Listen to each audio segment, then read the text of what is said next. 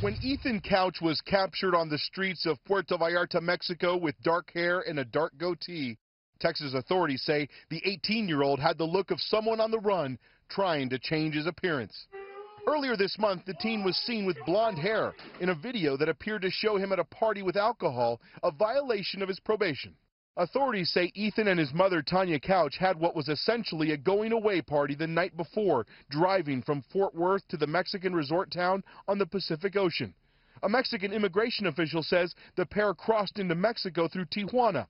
Sheriff D. Anderson says Tanya Couch will be charged with hindering the apprehension of a fugitive and faces up to 10 years in prison. Her entire focus has been on making sure he didn't see any justice done, making sure he was not accountable.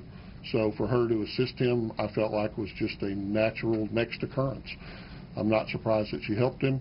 Not surprising to those who have seen the Couch family up close, since the teen was only sentenced to probation for a drunk driving crash that killed 4 people in 2013.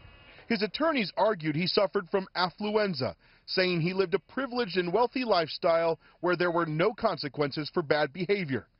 The victims' families filed civil lawsuits against the Couch family. ABC News obtained these deposition tapes from that case. In those tapes, Ethan Couch openly talked about his drug use. Taking Valium, hydrocodone, marijuana, cocaine, Xanax, Vyvanse. I think I tried ecstasy once. And his mother talked about how she let her son drive illegally. You understood if he was, at any time he was under 16, he was never to be driving by himself. Yes. Nevertheless, you allowed that behavior to happen, correct? Yes. When's the last time you recall disciplining Ethan for anything? I don't remember. Mexican officials say Ethan Couch and his mother are being voluntarily deported back to the United States, but it's not clear when they will arrive back in Texas. Prosecutors are fighting to get Couch's case moved out of the juvenile system and into adult courts.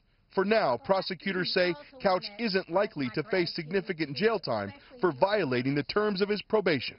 If he stays in the juvenile court, the maximum sentence he could receive is incarceration in a juvenile facility until he turns 19, which is April the 11th of 2016.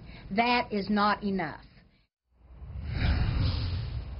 And Aaron, just to be clear, Ethan Couch technically has not committed any new crimes. It's simply a violation of his probation. Now, his mother, Tanya Couch, as we mentioned, faces that felony charge of getting in the way of apprehending a fugitive, and she faces up to 10 years in prison.